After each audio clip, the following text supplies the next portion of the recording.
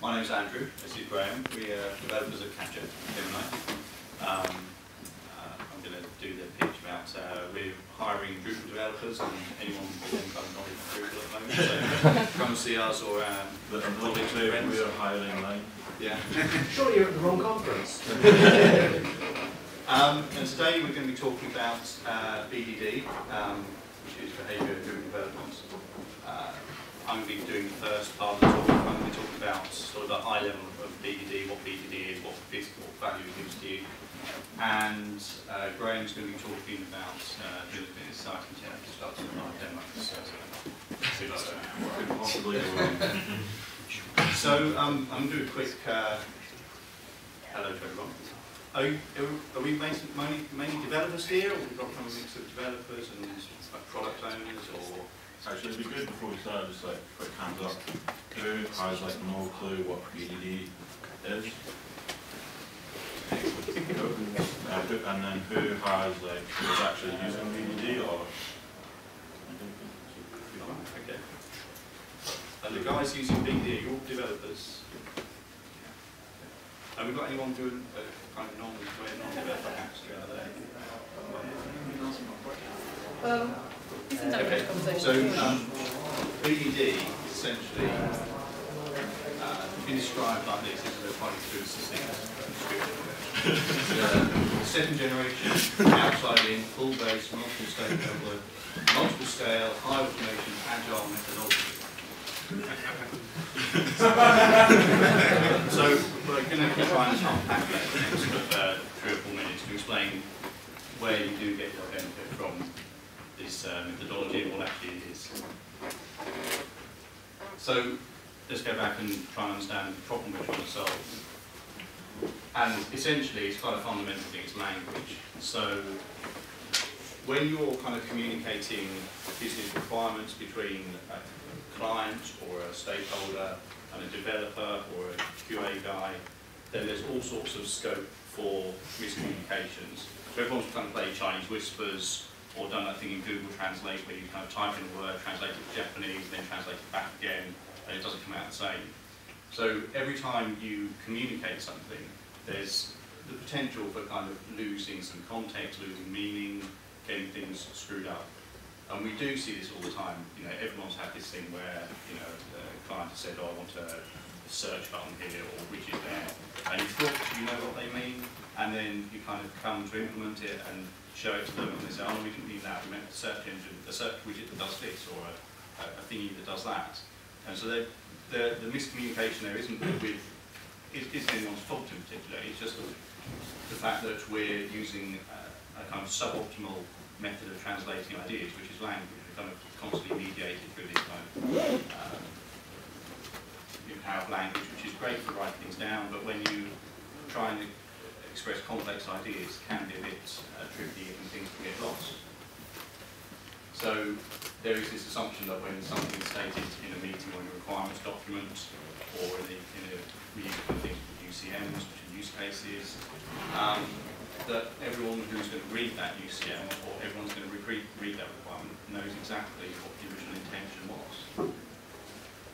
And the consequences of these miscommunicated ideas is basically later products, things that the client didn't really want, and we've all been there and delivered that, for sure.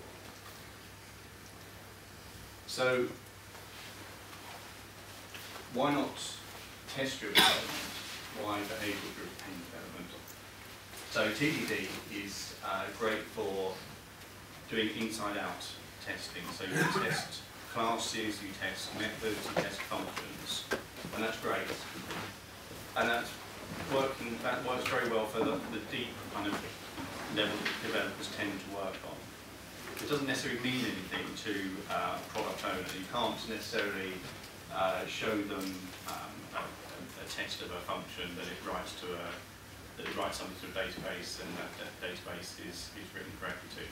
That doesn't necessarily mean anything to their real-world business problems. So, you know, they might want to see feedback on a web page, or they might want to see something that has business value rather than necessarily doing the things that we tend to do when we do TDD, which is to get right down to the very small level and minute level and actually look at things like individual code exceptions and things like that. Maybe. So there's this problem about who can read it. So if you're looking at a list of requirements and you're writing a unit test, there's a big disjoint there between what the client actually wants and what the unit tests are testing. They're essentially testing two different classes of thing. So BDD, it takes the best things of test-driven development, where the tests, we write the test first, and they're repeatable, they're automated, highly reusable, fast, but also takes ideas from domain-driven design. Now, domain-driven design is something that business analysts, people like that, sort of ilk would use, and it describes problems in terms of that the business stakeholders understand. So, for instance, it tends to speak about things in terms of business value, in terms of, rather than in terms of methods, classes, modules in the Drupal world.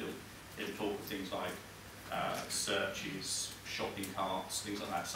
Things that business are quite happy talking about and got knowledge about. And there may be some implicit jargon in there, so they may talk about a particular type of page. They may talk like a gateway page that is understood by the entire business, but isn't necessarily well understood by developers or by testing, for instance. But what domain-driven design gives us is the idea of having a common, or as they call it, language that everyone can understand, that everyone can refer to, and that is sort of the level that you talk about. Everyone in the project should be able to understand that language, whether they're a business stakeholder, whether they're the client's boss, whether they're the client, whether they're developers, or whether they're test teams. So it takes the kind of the best things from these two kind of two areas, and we've got support tools there. So we've got Graham's going to demonstrate some of these a bit later on, but there's Gherkin, Behat, Jenkins, Jira, Source, and many others. So we've got this kind of good, robust level of support within Drupal and PHP for this. So what happens? Essentially, we kind of move away from this kind of siloed development practice where you might have the clients and BAs or that sort of side of the business side of things coming up with lists of requirements and then thrown over the wall to a bunch of developers to develop. Rather than do that, we have this thing called conversation whereby you get developers, you get business analysts, you get the client all together in the same room, and you can talk about the problems, you can talk about that they're trying to solve. You can talk about potential solutions to those problems. Because what happens is when you get these different types of people into the room, you find out that there are different ways for approaching different problems. People come up with different experiences, different backgrounds, different ways of looking at things. But also, what it does is it smooths out this kind of interface between the business and the solution, so that people can understand when there's jargon being used. For instance, there might be some piece of jargon that everyone in the business assumes that everyone should know about, and by upfronting this at the beginning, before any development work's been done during the conversation, then everyone is made explicitly aware of what these bits of jargon actually really mean and what they actually apply for the product that you're building. And out of this comes what we call a feature, which is kind of a general kind of set of requirements. Right? So you might wander around with search, and within those features, you end up with a set of these things called scenarios, which everyone's kind of should be familiar. These kind of look a bit like user stories, but they're in a set form. So basically, given some context, when something happens, you don't expect something to happen and business value. And this is a key thing here, right? You've got a particular context that's well known, that everyone understands, a particular set of steps, and then something that adds business value. So, because that's the key thing we're doing here. We're not just building software for the fun of it. We're adding, giving a business or whoever working for value. And in this, being engaged in this conversation, you can ask questions that won't necessarily be apparent to the business. So you could say, well, given this context, when the similar thing happens, what else should I expect to be seeing on screen, or what other activities should also be happening? So everyone becomes a bit more aware of, rather than just having a list of requirements of things you might want to happen, the developers can kind of understand under what different context, what different actions, other things might happen. An example of this is this here. So this is a bit more concrete example.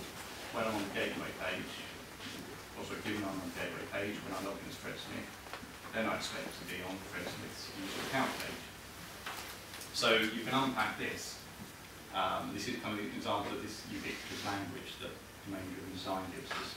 The gateway page isn't just some notional URL, it's something that's got function, it's got a use for in the business, and all the people along in the project understand what this gateway page is and what it's for. It's not just a URL that happens to be sitting on your site. It's got a particular use for, say, the marketing team, for the sales team, whoever. You've got a persona here, Fred Smith, and we know, for instance, Fred Smith is a special type of user who's got a membership number and has got a certain number of points that he can spend or something, that sort of thing. He's got a persona, so we know that it's not just a random user that logs in. And again, like with the gateway page, we know what the user account page should be, we know what the URL should be. Setting out this is, it's a specification. It also works as documentation. So it's basically, this is documenting your site. Because once you've all come together with these and produce these scenarios and features, you've essentially got a list of full documentation of how the site should behave. And it's also, the best thing about this is it's actually an automated test. So it's an automated test that the business can see, the business can understand, unlike a unit test. You can show this to any kind of non-technical user, and they will understand what's going to be happening here. They can understand what this test is going to be doing, and they can understand when it's going to fail, when it's going to pass. Just like developers can, just like the test team can, just like the support team can. 2 years after your site's gone live, they can understand, they can read this as specification, documentation, and as a test. So it kind of encompasses the full length of your project, but it also is very concise. It's also easy to understand. So shortly, Graham's going to show you how this is an automated test. Because a lot of people, when they sort of see this, they don't believe this can be automated at all. So going back to our original slide, it's a second generation because it kind of follows on from TDD and this sort of thing. It's outside in because it's, rather than, it looks at the site or the product as a whole from the outside, from the user's perspective, rather than individual bits of code that are built up using that. It's pull-based, which means you can use it in a kind of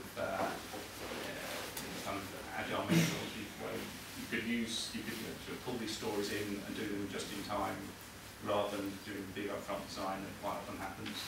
Multiple stakeholder, because all stakeholders can hopefully understand these scenarios and stories. Multiple scale, which is quite evident. High automation, because you can run these stories through tests, test runners, and Behat, which is what Graham's going to be showing you. And it's an agile methodology because you can iterate over these, so you can change these. They're very small. These stories tend to be. They can be changed very quickly, and then they feedback into a continuous integration, which is part of the agile way. I think with that, I'm going to hand over to Graham. Yes. Okay, so now we're going to get down to some code, and I'm going to show you how you can set up Behat, make, Gherkin, and how you can integrate and automate some of that with things like Saucelabs and Travis and Jira and products that have funny names. So all you need to be able to set this up is PHP 5.3, and I'm sure everybody's using at least PHP 5.3 on their projects by now, and if you're not, upgrade already.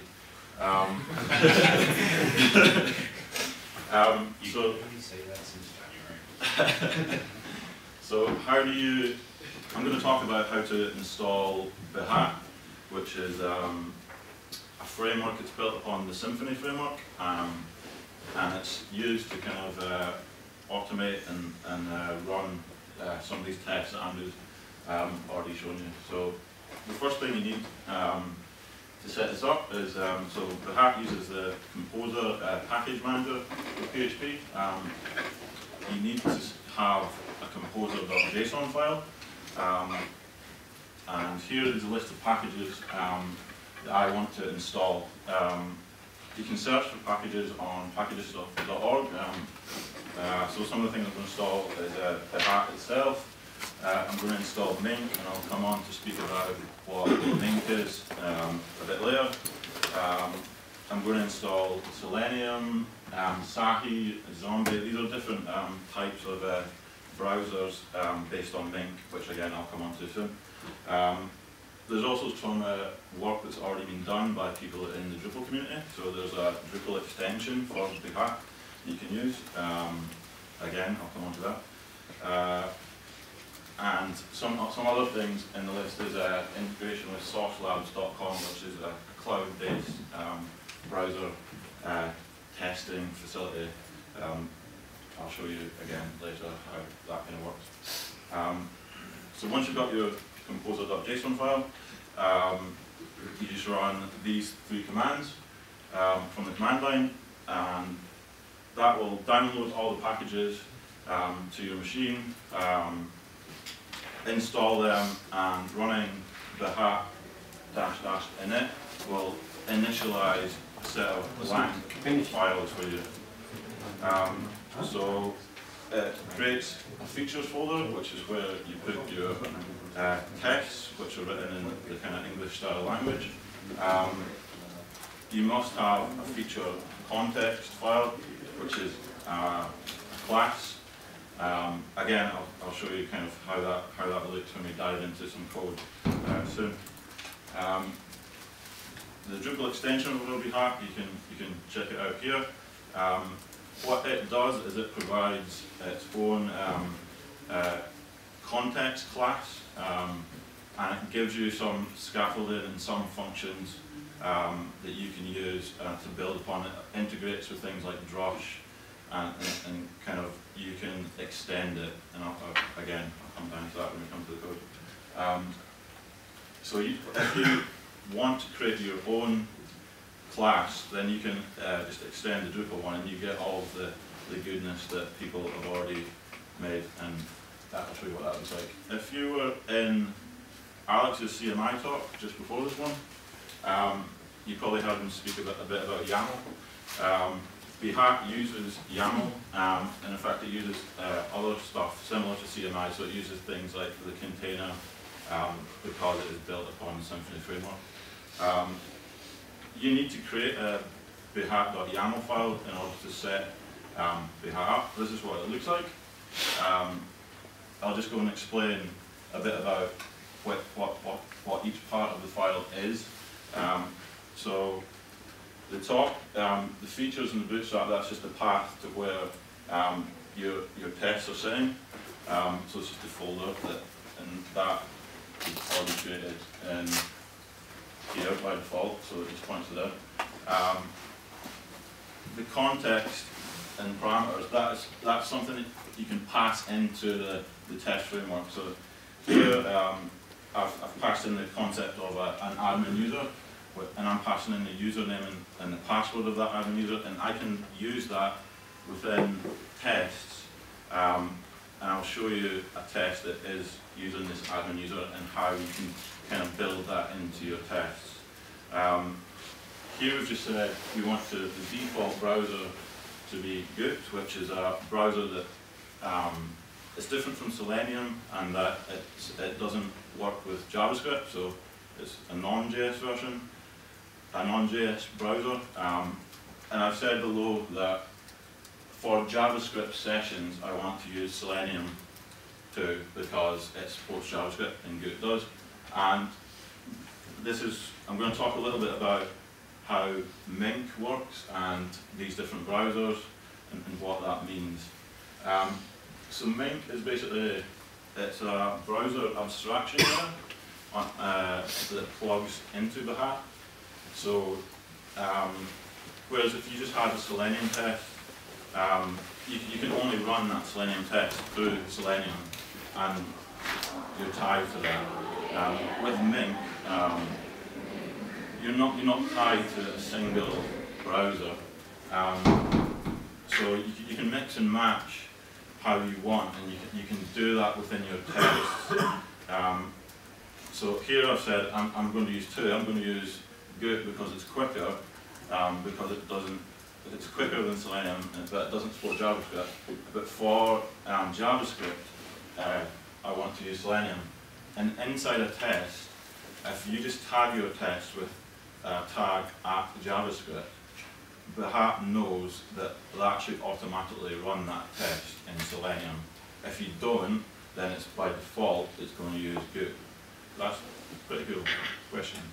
During a test, can you jump between the two different browsers? So you start off doing a whole bunch of stuff in Git because it's quick, and then you've got to do something that has JavaScript and flick over to Selenium. Will it share sessions and stuff like that between the two browsers? Or it won't share sessions, I don't think. You can jump in between by tagging different scenarios with JavaScript, or the other way to do it is by having some custom code in your feature context class that gets a specific browser driver and uses it for like certain steps and stuff like that. So that's the two ways that you can kind of do that. Andrew talked a little bit about what feature tests look like earlier. The Behat website itself is quite good. The documentation on it, it's pretty awesome. Here's how you kind of write a feature. It kind of builds on what Andrew spoke about earlier. So this feature is one that I've written. I'm going to demo in a second this actually running. So I've got an install of the Commerce Kickstart on my machine, and this is a feature that I've written around Commerce Kickstart, and I think it's fairly self-explanatory. These scenarios will get run. Does anybody have any questions before I skip on about features and... Oh, I just keep going. Okay, good. So once you've kind of got your features and tests suite there, then you can execute them via the command line. Now I'm going to kind of go into a live demo. Hopefully it doesn't break. So, can everybody see this? Yeah. So here's where I've installed Behat. I've got two features, two tests. I've got one, which is the one you just saw, and I've got another which tests the user login. Here you can see at the bottom the user login where I'm using that variable that was added as a parameter into Behat for the admin user here. So obviously if you're doing this a true behaviour driven way, then you would write all these tests up front of your development so they would all fail.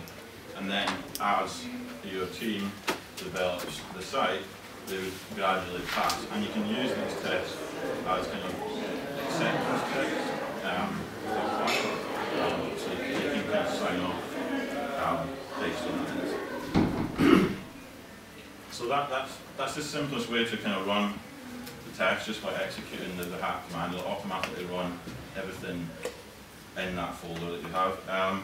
You can pass parameters in as well. So we just go back to look at the test. So here I've tagged the user login test with a user tag and a login tag. So you can run tests by tag by doing this. That's just going to run the single tags. So you can group tests by tags and execute them like that. Other ways of kind of slicing and dicing this is by having different YAML files. I don't have another YAML file here with different, but how you can, I'll show you quickly how you can do it. If you just pass like the config to another YAML file .yaml, then if you can set up that to kind of include tags, and so you can have various different YAML files, and you can kind of slice and dice like that. So that's kind of how you have a test and execute it with Behat. I'll go on to kind of how you can start to integrate that with other things. So the first thing I'll show you is kind of, has everybody heard of Jira before? It's like an issue management tool. So if you look at Jira, we've got a Jira here which basically has a user login test in the system. So there's actually an extension for the Behat that plugs into Jira, and because Jira has an API, what you can do is you can use the plugin. I'll show you briefly how that works. So we go back to our Behat.yaml file, and say I want to include another YAML file, which is a Jira one. If we look at that, it basically has, I'm not going to show you the Jira credentials.yaml. This is the Jira plugin, and it's got some configuration options. The JQL bit is like the Jira query language. So it's going to look up the Jira API for features that start with kickstart feature. If you just run Behat with no parameters and point it to your Jira, it will automatically pick up every feature that is tagged like that.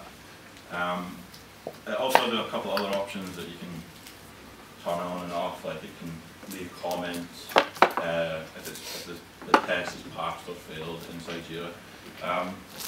So as I said, you can either like have it run everything in your Jira by configuring the JQL part, or you can run specific Jira issues by doing this. So yeah, so the issue is DL1. So that's actually pulled it down from Jira now, and it's executing that against my local site. So you don't have to have all your tests sitting in files. You can have your business analyst or your client or whatever, just put them into Jira, and you can pick them up and run them. Pretty cool. So that's the kind of Jira integration. The next thing I want to talk about was Saucelabs. 5 minutes? Okay, so I'll speed up a bit. So Saucelabs is like cloud-based web testing. And it basically it manages like boxes of like different operating systems and browsers. So you can say, if I just skip back to the presentation, that's Jira. So here's a couple of URLs. The browser one, I'll give you a list of all the supported operating system and browser configurations by Jira. Source Connect is basically a plugin that allows you to set up a secure tunnel between yourself and Saucelabs. So if you're working on a site that is in like a private network that can't be accessed from the public internet, then you can set up a tunnel between your test site and Saucelabs, and that allows them to see your site, and it's secure, and that allows them to test. So I'll show you kind of how that works. So I've got a tunnel set up here in this shell between my dev machine and Saucelabs. If I just go back to my Behat YAML. So I'm going to include the source.yaml, which basically says I've got So these things down here are different profiles. I'll show you how they run. So I've set up like an IE9 profile of Firefox 19. You can use Android or iPad, that kind of all the things you do. So if I go back here,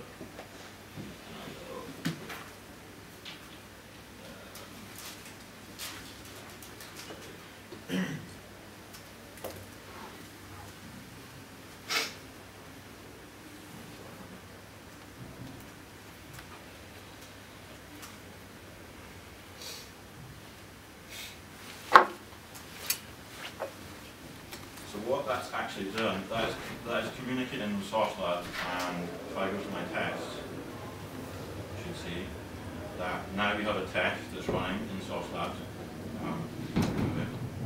View the text.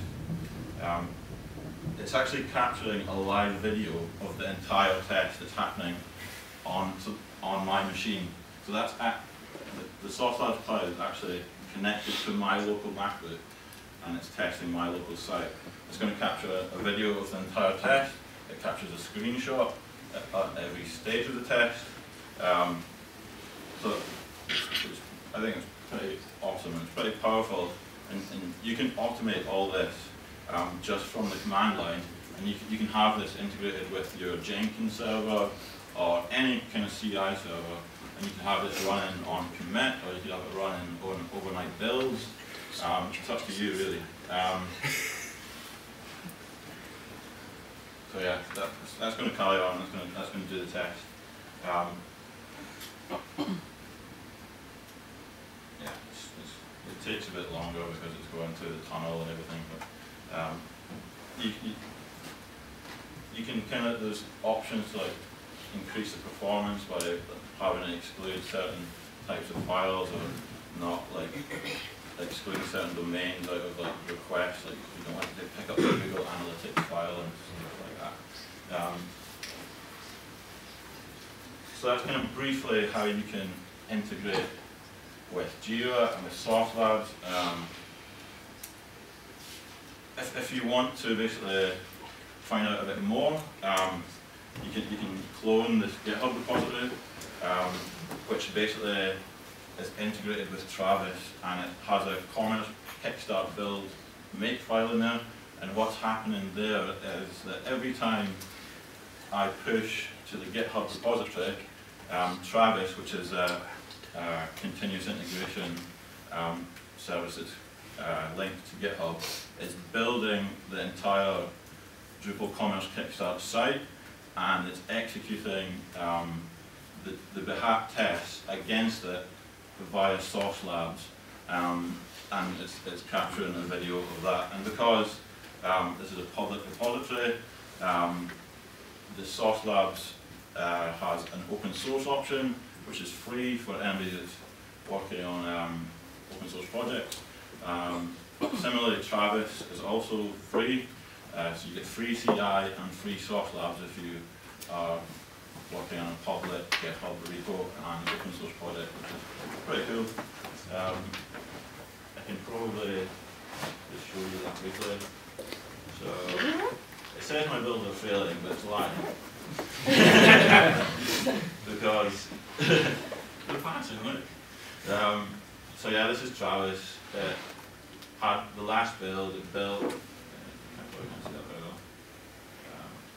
Yeah, so it's downloading, it's doing the whole composer thing, it's building the site.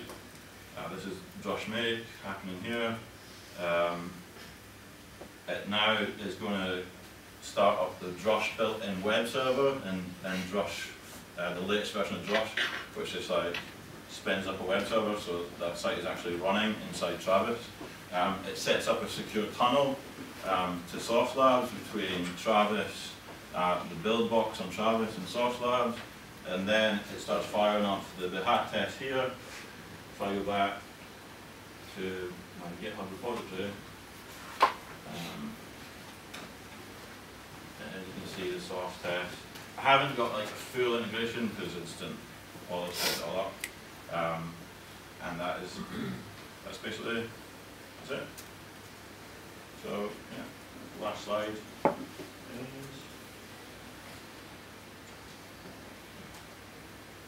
Thanks.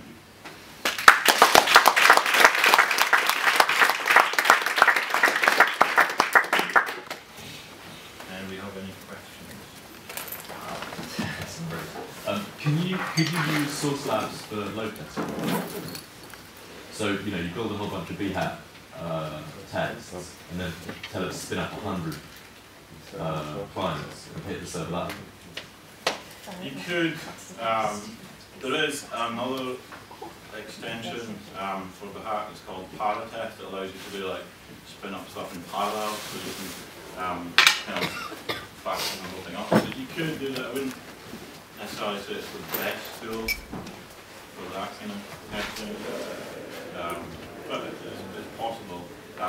There's another interesting extension which I haven't had time to play around with yet, but it integrates into Behat, and it's supposed to be able to collect and analyse performance data along the way, and output that to files that you can pull into why slow and stuff. So it doesn't kind of give you massive performance, but it gives you the basics, like your request times or what they are, and